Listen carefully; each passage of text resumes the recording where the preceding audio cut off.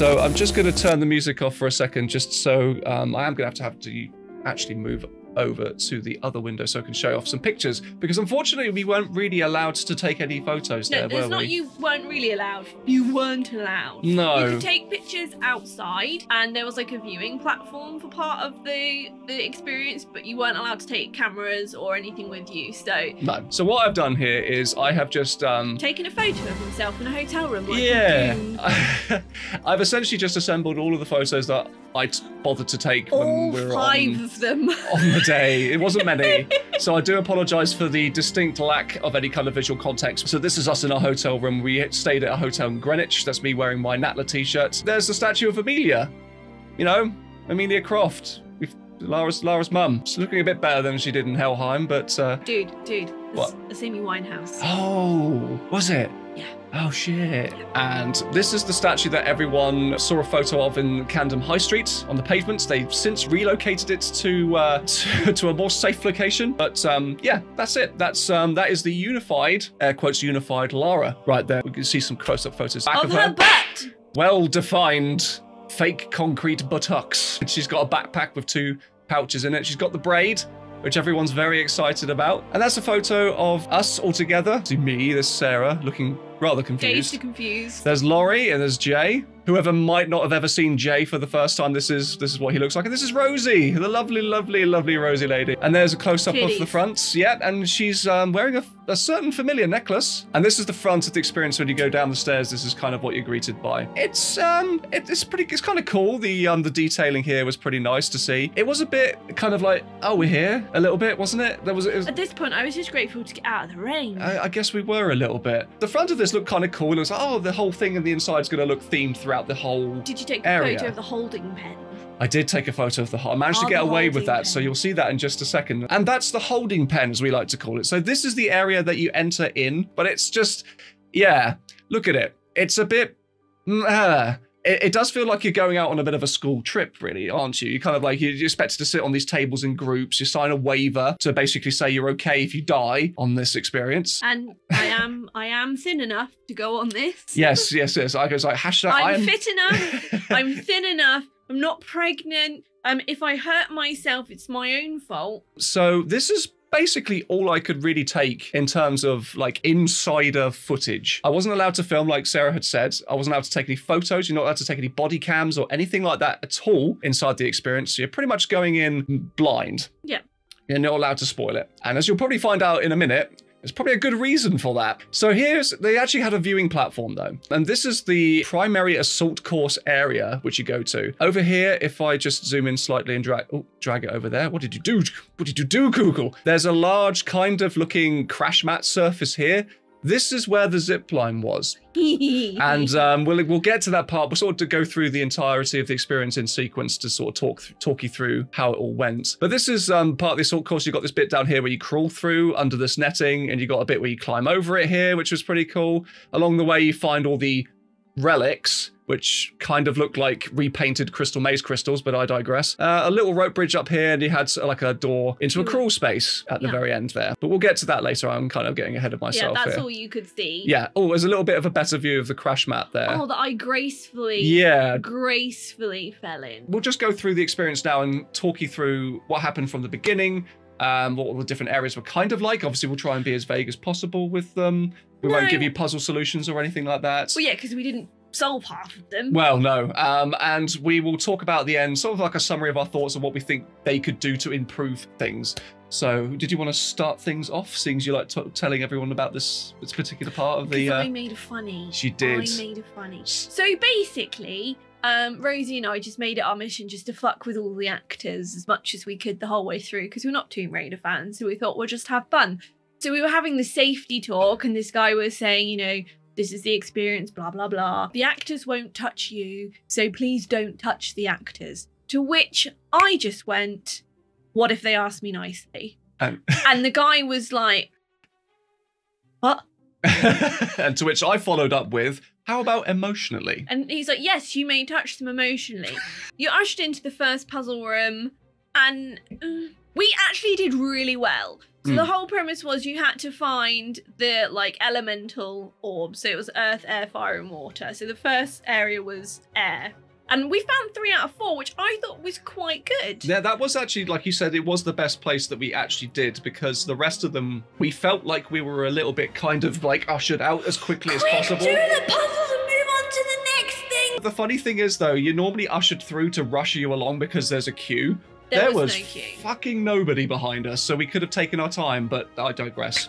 But yeah, that was quite nice and homely. And then a little hatch opened up and a man came through and said, "Get on the Jeep. We got bad guys to shoot." So this bit, it's like a shooty bit where you get crossbows that don't work. These are crossbows that are kind of like you get in toy shops where they got like a little like a rope or something and they clip, and then you put like a little Nerf dart with a suction pad at the front. And the idea is basically you're watching a screen of these Jeeps chasing you and you're in the back of a truck and you have to shoot these bad guys in order to win, I guess. So I think I managed to do like 2 shots. I think Rosie managed 3. It was a bit of a shit show, actually. Did you want to tell them about the person on the intercom? Oh, it was Zip. Yes, so we got our first audible glimpse at the new Zip. And he's like, I think that was like one of the only. Well, he's going to be in the Netflix show, so that's understandable why they got him in. And it's by I forget the actor's name, but it's the same dude that's voicing him in the show did a voice cameo here. Everyone here who's played Tomb Raider will probably already know. Yeah! By this. Wow! Yeah. There was none of that. There was none of that. He was very much like Chronicles Zip. We heard Zip and he sort of like said, I'm Lara's guy in the chair, and gave us a bit of a spiel. Yeah, and that was it. And that was fun. And then you got ushered into the next area. Yeah, that was a bit manic, that one. Yeah, but no sooner had we worked out what we had to do, we were ushered out into the next area, which was us waiting 5 minutes to go on the zip line. So it's like, why have you rushed us through if we're now just going to stand here and have some poor woman try and do a safety talk on a zip wire that's stuck halfway up the thing in a tree? Yeah, the pacing of this particular experience was a bit off. Even with the zip wire thing beforehand, when we were going into the boat section with Dakota, it took them a while for them to even open the door for us to be let in and get the other people out of the way. And then obviously we had the zip line debacle where it got caught on a piece of their own foliage. So we had to wait for a man with a large stick to try and prod it back. Pokey stick. The zip line was hilarious. Yeah. Like, I am a slightly larger lady with tiny little wrists. So I was thinking,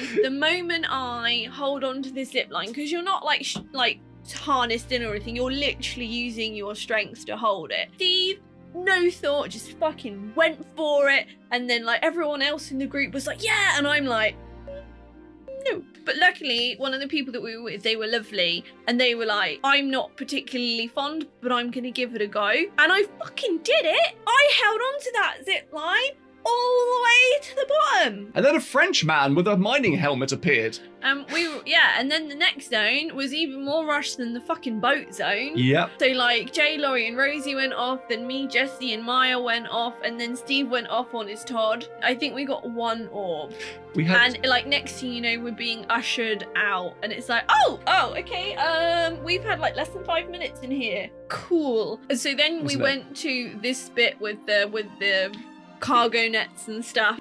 So then you had the next person asking like who we were, what we were doing. Lady Whisperdown. Lady Whisperdown. And then we conveniently had to show her the relics that we had found, and we hadn't found many. Point to mention, one of us had to carry a brown backpack, and then all the relics and medkits that we had to find, we had to put in Go Rosie backpack. With the medkit find. Yes, and also thanks to Laurie for being pack mule for the duration of the experience. Thank you. So we get to this bit, and they were like, show us what you've got. And we like showed them our measly selection of relics that we'd found, so that the other person could conveniently go and hide the relevant orbs that we needed to complete the experience. It was like your dad or mum like going out into the garden for an Easter egg hunt, and then just like saying, oh, I wonder what the Easter egg bunny has left us, and then just Santa's bin. Yeah, exactly. And just one of the parents distracts you whilst the other one goes, woo, and just subtly drops like eggs and stuff on the floor in hidden places,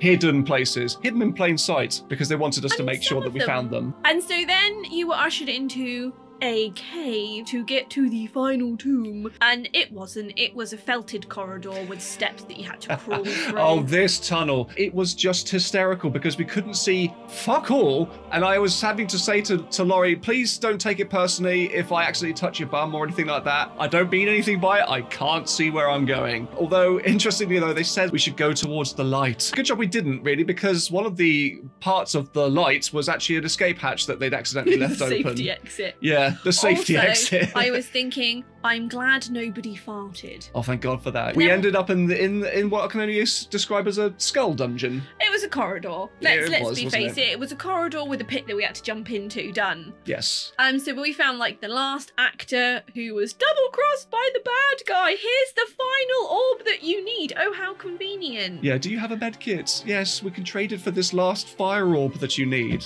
And then we had to do the leap of faith, which was basically, what, a 10-foot drop onto a glorified beanbag? And there are different ways that we were told that we could do this. The obvious way is just to go Geronimo and just drop on your bum on the middle of this gigantic mat. And Steve just walked up to the edge and just fell off backwards because he's so cool. Yeah, you could do the whole thing where you cross your arms like that and just tip backwards. So I thought, you know what? I'm going to be first to do this. Why not? YOLO! And then I just tipped over backwards and disappeared. And then who was next after me? I think Jay and Laurie went next. And then you went afterwards? And then I turtled. Yes, because you jumped and then dropped and then got stuck in the middle of the crash mat and couldn't get out of the crash mat.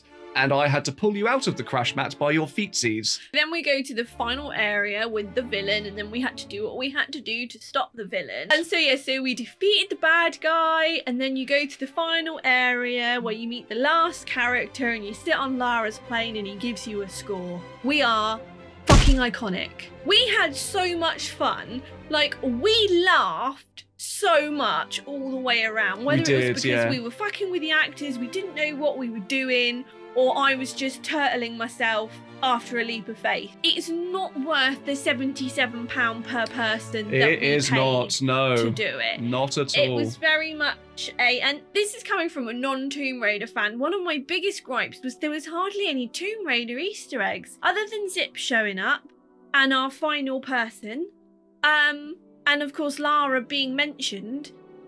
That's it. It basically could be just palette swapped Crystal Maze and that's it. You could call it the Uncharted live experience. Yeah, that's the thing. It's generic enough for it to be appealing to everybody, but also just Tomb Raider enough for it to just pass. I don't even think it was just Tomb Raider. Well, you had okay, so just let you know, this is a time for spoilers. We're going to talk about a couple of spoilers here because I want to talk about them. I really want to talk about them. So when we go to Finland, you get a video message from Alicia Vikander's version of Lara Croft, who sort of provides a picture of her. Yeah, with like a still image from the 2013 movie, well, the one based on the 2013 game. And it was quite nice to hear her sort of do a bit of unique dialogue. That was basically there to provide context for why Lara wasn't leading you around on this journey. She couldn't make it. No, and we were all basically, the context for us being there is we're all at Croft Manor because we are students studying with Lara Croft. Yeah, she's our teacher. She's our professor, basically. And then we go through these LED strip teleportation gates to go to Finland and all these other areas. And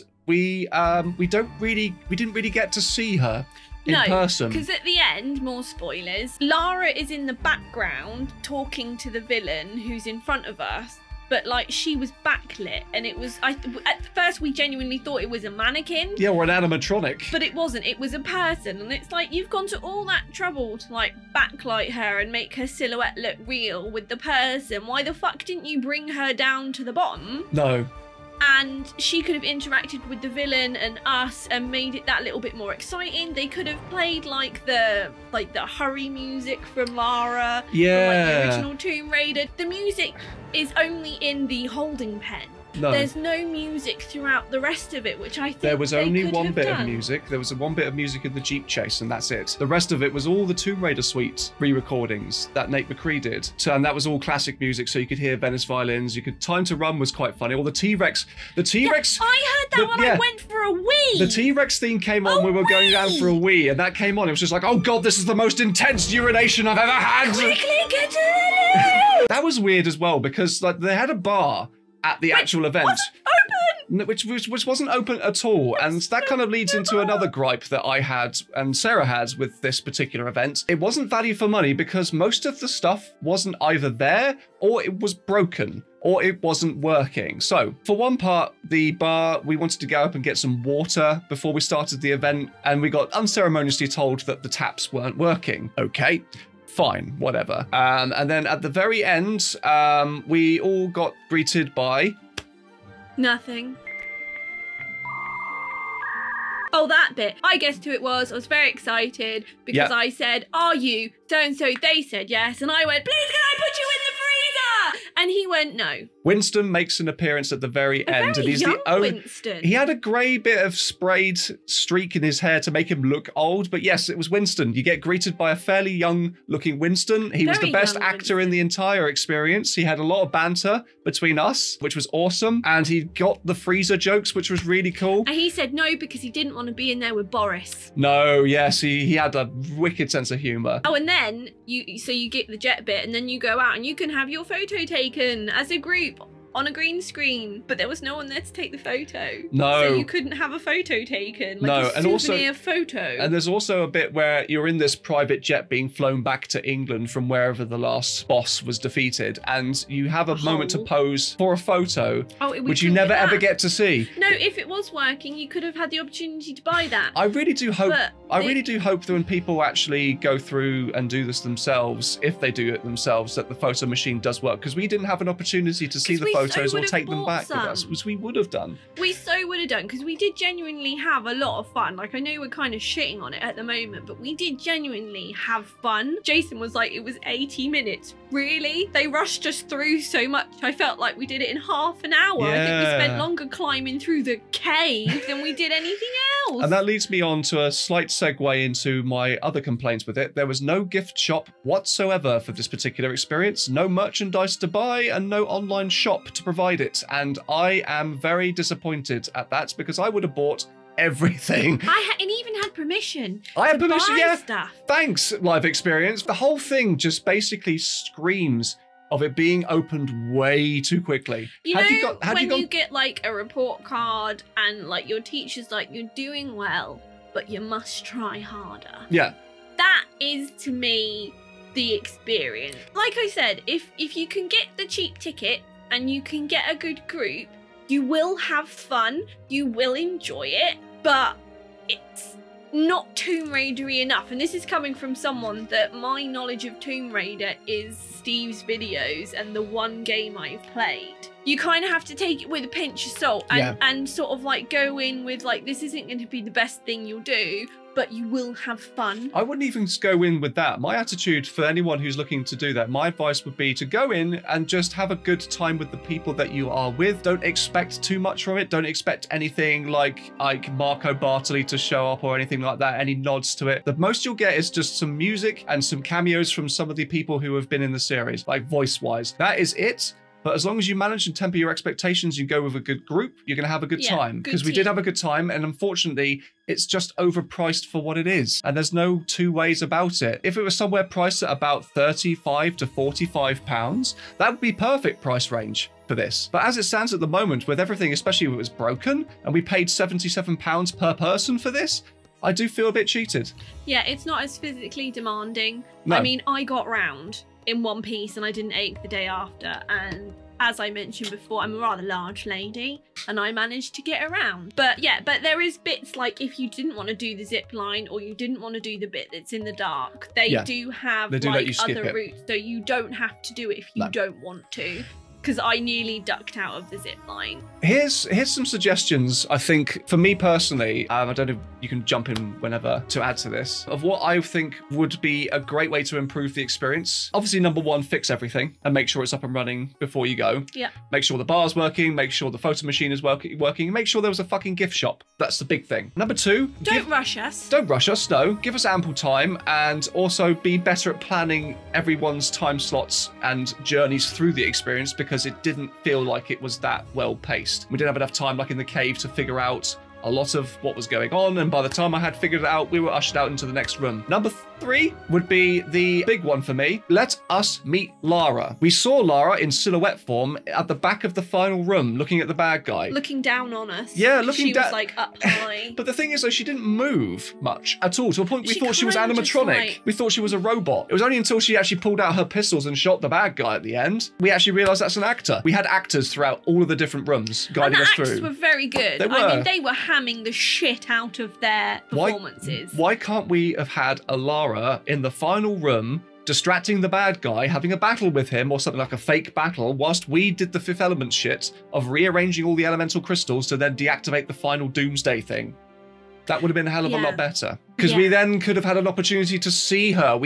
Everyone knows that whoever's going to play Lara Croft, she's not going to be the Lara, because she's fictitious and she's a digital person. And also they've had different versions of Lara in the games, and then they used to have the models that played her to promote the games. An opportunity to be able to have your photo taken with the Lara actress would have been great. That would have been a great opportunity to have her at the end saying, "Well done, team," as well as Winston. Congratulations. Yeah, congratulations, Raiders. But as it stands at the moment, those are sort of the big things that I would focus on, making it better value for money for the players, for the customers, because at the moment it really isn't, and it kind of shows. Sorry, guys, it wasn't as positive as you might have liked us to have been. We like to be honest with these things, because I feel it's important going into these that you don't feel like you've wasted your money, and we wouldn't want you to feel like you've wasted your money, especially if you're making a special trip abroad. Give it some time. I'm hoping that with all the feedback that people like myself, Tomb of Ash, and actual Tomb Raider fans, not influencers from Towie, could actually give the company, with their high heels and their mini dress. Let them have a chance to get a gift shop together. Let them have a chance to maybe put the prices down. Wait for them to announce an event where, like a sale or something like that, where their event's been discounted. That's when I would suggest going. As it stands, 77, 66, and 88 is way too much for this. Way too much. And Paramount should really be doing more to make this worth our money.